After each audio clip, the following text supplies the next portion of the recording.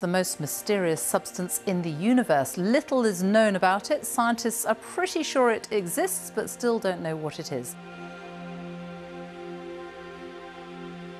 Have you ever pondered the beginnings of the universe? It's a query that has intrigued humanity for centuries. What if it were shared that the conventional notion of the universe arising from nothing might not be entirely precise? In this episode, we'll delve into an exploration to unveil the reality behind this perplexing phenomenon. This is Reveal the Mystery.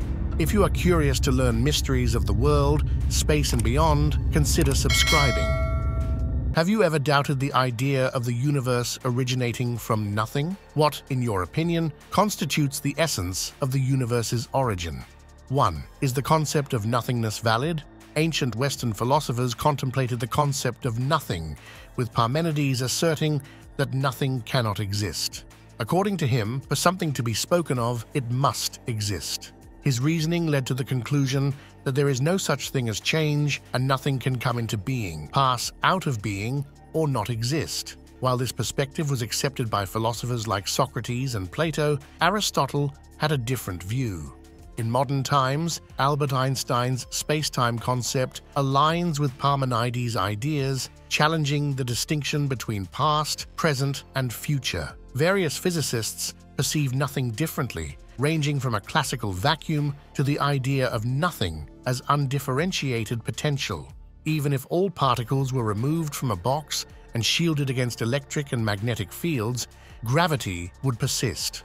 Newton's physics explains gravity as a force, but in general relativity, space and time are gravity. Imagine removing gravity and everything from a system. You would be left with a true vacuum, yet quantum fluctuations persist. Quantum mechanics introduces confusing concepts, such as particles behaving as waves and the simultaneous existence of alive and dead cats. The Heisenberg uncertainty principle adds further complexity, stating that the precise measurement of a subatomic particle's location and movement or energy is impossible. This principle implies a minimum level of uncertainty in the universe, even in empty space. So when considering the question of whether nothing truly exists, the answer is elusive. Even if all matter and energy were removed from a space, there would still be some level of uncertainty due to quantum fluctuations, where particles and antiparticles spontaneously appear and disappear in empty space. In essence, it's challenging to assert that absolute nothingness exists. Perhaps it's more accurate to perceive nothing as the absence of space and time, rather than envisioning space and time devoid of anything. 2. The beginning. At the Genesis, there occurred a cosmic explosion, widely accepted by the majority of scientists as the commencement of the universe. This initiation is believed to have originated from a condition of extraordinary compression and exceptionally high temperature, where fundamental forces like gravity and electromagnetism coalesced into a singular, all-encompassing force known as a singularity. However, for much of the century, scientists grappled with this concept, questioning whether the original state was chaotic and if the universe with its galaxies is as uniform as it appears. The precarious balance between infinite expansion and self-collapse, as well as the fine line between being conducive to life and entirely inhospitable, posed intriguing questions about the universe. Recent advancements in answering these questions have been driven by physicists' heightened understanding of the interconnectedness between the largest and smallest elements in the universe. This collaborative effort between astrophysicists and particle physicists is enabling the integration of the realms of stars and galaxies with the world of subatomic particles and waves. Many features of the present universe start to make sense when considering the possibility of an extraordinary early expansion in space, as proposed by inflation theory. According to this theory, the universe underwent a significant expansion a fraction of a second after the Big Bang, driven by substantial quantities of energy inherent in space itself. Following this inflationary period, the universe continued to expand and cool, albeit at a much slower pace. The universe then transitioned through several epochs or eras, each characterized by distinct physical conditions and dominant forces. The initial epoch, known as the Planck era, lasted from 0 to 10 to the power of minus 43 seconds after the Big Bang. During this phase, the universe was incredibly hot and dense, with electromagnetism, gravity, strong nuclear force, and weak nuclear force all unified. Subsequently, the universe entered the Grand Unified Epoch, spanning from 10 to the power of minus 43 seconds to 10 to the power of minus 36 seconds after the Big Bang, during which the strong nuclear force separated from the other three fundamental forces, leading to the formation of quarks and other subatomic particles. Following this, the universe entered the electroweak epoch, lasting from 10 to the power of minus 36 seconds to 10 to the power of minus 12 seconds after the Big Bang.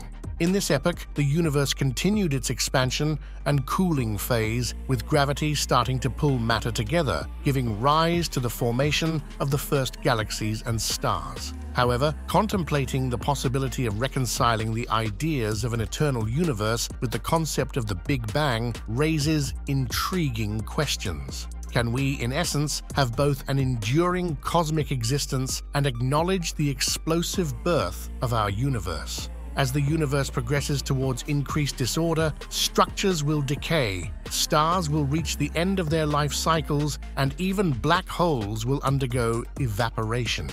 The escalating entropy of the universe is expected to culminate in the heat-death scenario, leaving behind a cosmos dominated by cold, dark space, occasionally traversed by lone photons, perpetually voyaging into the void. Physicist Roger Penrose introduces the notion that the universe might have an infinite cyclic history, wherein each cycle initiates with a Big Bang and concludes with a big crunch. In this theoretical framework known as conformal cyclic cosmology, the universe is perceived as possessing conformal geometry, meaning that the spatial temporal structure remains invariant even when scaled. This allows for an eternal state of self-replication, where each cycle mirrors its predecessor. Conformal cyclic cosmology proposes that our universe is part of an infinite lineage of universes, with our cosmos destined to become the precursor for the subsequent one in the chain.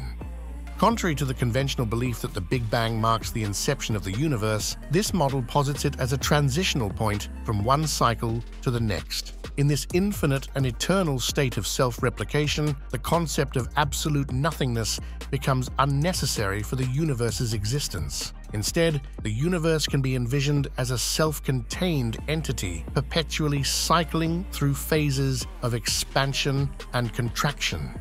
One notable and testable prediction of this model is the potential observation of remnants from dying black holes in the previous universe. The radiation left over from the evaporation of supermassive black holes might traverse the boundary from the end of one universe into the next. This prediction raises the prospect of detecting temperature fluctuations when observing the radiation in the sky, providing empirical support for the conformal cyclic cosmology. 3.